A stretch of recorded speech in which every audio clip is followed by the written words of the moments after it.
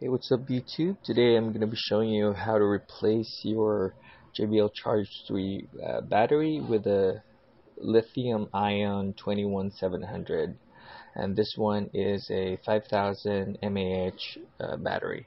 So the original one is a Lithium Polymer, which is a 6200 mAh battery. So I initially intended to get this replacement from Lazada. You can actually find more of these online, but it's actually very expensive for my budget, especially for a 5-year-old Charge model. So you might want to ask, why did I go for a 21700 instead of 18650 lithium ion battery? Well, there's actually a reason for that, and I'm going to explain later on.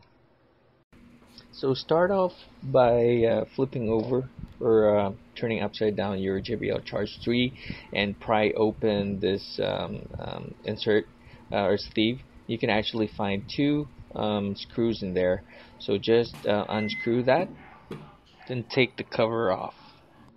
So to remove the battery, you actually have to remove these 7 screws on the battery cover.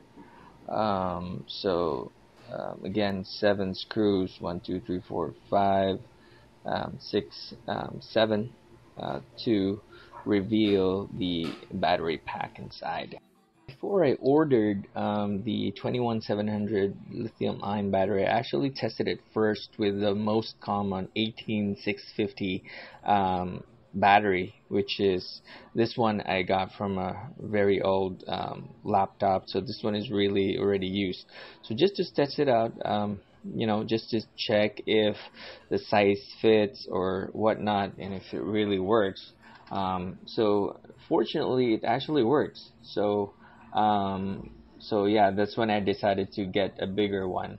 So this one is again, this is the one that I used, 21700. So is actually longer and also a little bit wider. So I didn't get the 18650 for this reason, because it's really small. You can actually see, so there's a lot of room in there, and that will cause some noise. So this one fits perfectly well, as you can see. And so in this case, I just have to replace this one. See, you can actually see it's longer and it's also wider. So the positive goes to the positive and negative goes to the negative. Of course, you have to reuse, to make sure you have to reuse the old BMS on the old lithium polymer battery. That's really important, because that's where you will be tapping the positive and the negative wiring. So here I've actually already taped everything and make sure it's properly snugged in place, so that there will be no noise when you shake the unit. So safety first, taped everything. So here I'm putting back the battery cover now. So you just have to put back the 7 screws that we removed earlier. Just do the reverse direction. But before doing so, of course, we have to test first and make sure that it actually works, right? So let's power it on. Here I'm powering the unit on, and okay, there it is. It actually has two lines of charge already. Alright guys, that's it. So in summary, I used a 2170 lithium ion battery instead of the lithium polymer default battery.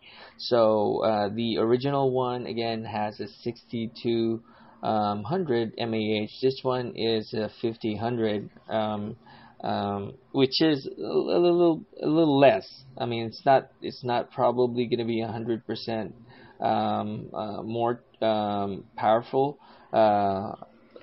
with the charging, but this one is a little bit tad lower than that, but I mean, it does its job, right? So that's all we need to make sure that it holds the charge and it also works.